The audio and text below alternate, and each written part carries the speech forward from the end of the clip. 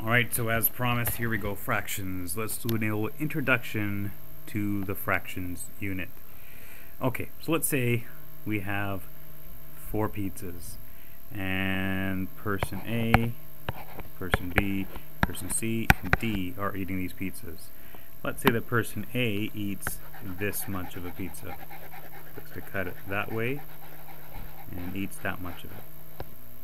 Person B takes their pizza cutter and cuts it this way and eats this much of it. C goes crazy with the pizza slicer and eats this much of it.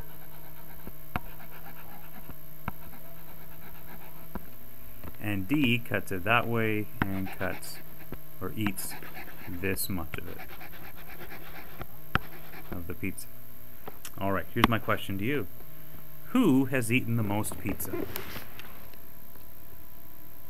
A, B, C, or D? Let's take a look. Person A has eaten 1 out of 2 total slices. 1 out of the 2 total slices. Person B has eaten 2 out of 1, 2, 3, 4 total slices. They've eaten 2 out of 4 slices. C has eaten 1, 2, 3, 4 out of 1, 2, 3, 4, 5, 6, 7, 8 slices. 4 out of 8. And here, 1, 2, 3 out of 6. 3 out of 6 slices. Who has eaten the most pizza altogether? If these pizzas were all identical size. Well, the question is, they all ate the same.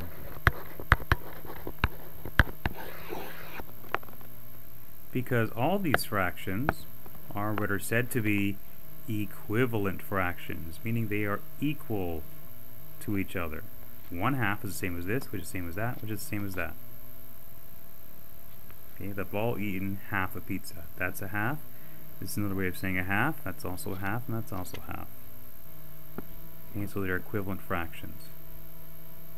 Here's how you get an equivalent fraction. If you're asked to give one, you just multiply the top and the bottom number by the same number. Remember, the top is a fancy word, the numerator. The bottom is a fancy word, the denominator. So for this, how did I go from 1/2 to get 4/8? Well, I multiplied them by the same number, the top and the bottom. I multiplied this by 4. I'll multiply that by 4. That gives me 4, and that gives me 8. So 4/8 is equivalent to 1/2. And now there's a zillion different equivalent fractions to 1/2. You can make just multiplying it by a different number. I mean, you can do it forever and ever and ever and ever. Okay, let's go do an example here. Write 2 equivalent fractions for number 4/5. So all you got to do is just pick a number. Probably want to pick a small number so it's easy to do your calculations with, and multiply the top and bottom by that number. Let's pick 2. This times 2, that times 2. That gives you 8, that gives you 10. 8/10 is an equivalent fraction of 4/5. Alright, we have to find 2 of them. Let's pick a different number. Let's be really creative and pick 3. Let's go times 3. Do the same to the bottom as well, times 3. 4 times 3 is 12. 5 times 3 is 15. There's another equivalent fraction. You times it by 100. You get 400 over 500. Times it by 1,000,000. 4 million over 5 million. Whatever the deal is, that is your the way you get equivalent fractions. Multiply them both, the top and the bottom, by the same number. Okay, you might get questions like this where they ask you to find the missing number. Find the answer that goes in here. When we look at this, we're given this, and this is the unknown part here. How do we go from here to there? What number did we multiply 5 by to get 10? We did 2.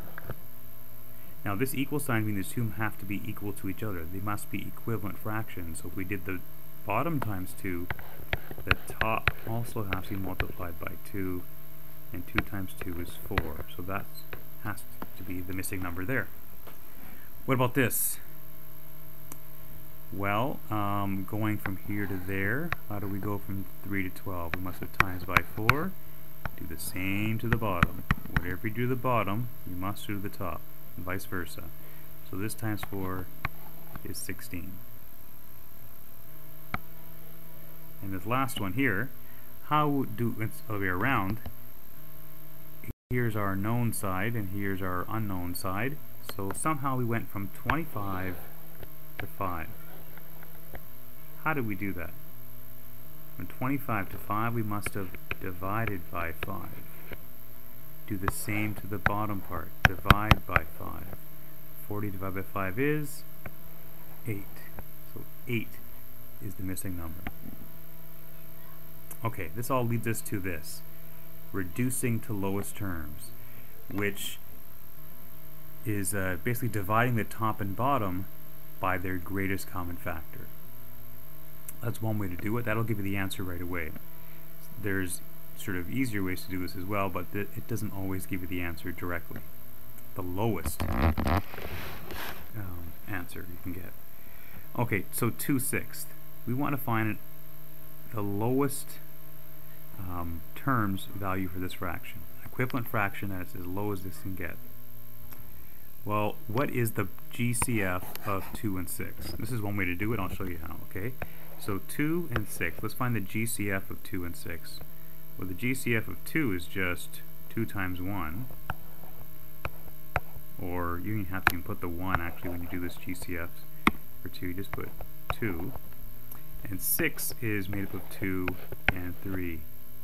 What's their greatest common factor? Well, they both share a 2, so the GCF is 2. So we divide the top and bottom by 2. Divide this by 2, divide this by 2, and you get 1 over 3. That's one way to do it. Or, common sense, you would see that you would know that 2 goes into both evenly. You're left with 1/3. You cannot reduce this any further, because no other number other than 1 goes into both these two. So that's it. For 8 over 24. Again, you could do the GCF thing if you wanted to, put the 8 and 24 over here, do the whole factor tree thing and do the common factor, or you can just sort of just work at it. Let's start with 8. What numbers could go into 8 and 24? 2 can. They're both even. You could divide them by 2. What other number can? 4 also can. 4 can go into there twice, and 4 can go in there 6 times. 8 also can. 8 can go into here once, and 8 can go into there 3 times. That 8 is the greatest common factor. You'd end up getting 1 over 3. That's as low as it can go, so that is the lowest terms answer. Now, you could do this if you didn't realize that they both went into 8. You could just divide this by... The easiest thing is, if you know that they're both even, just divide it by 2. Then you'd get 4. Divide the bottom by 2 as well, you get 12. You get an answer, but it's not lowest terms. It's reduced, but not to its lowest terms. So you can divide it by 2 again, because you realize, hey, I know, they're even, so 2 can go into them. 4 divided by 2 is 2. Divided by 2 is 6. We've got an answer. And actually not quite. You can go further. You can divide this by 2. Divide that by 2, which is 1/3. Any method you like. This just does it really quickly, but you got to figure out what the number is, the greatest common factor. And here you just have patience, and eventually, just by chopping it down bit by bit, you'll get down to the lowest common. You'll get down to the lowest terms fraction. 24 over 40. You can think, what is the biggest number that goes into both 24 and 40, either by using the factor tree or just kind of working it out common sense. 8 is a number that goes into both these, so you can do that. This divided by 8, that divided by 8, that leaves you with 3, and that leaves you with 5. That's one way to do it. Or again, you can realize, hey, they're both even, so 2 can go into both of them, and you can just go divide by 2, divide by 2, divide by 2 over and over and over again until you get to this. Either way works. So, here are your skill testing questions.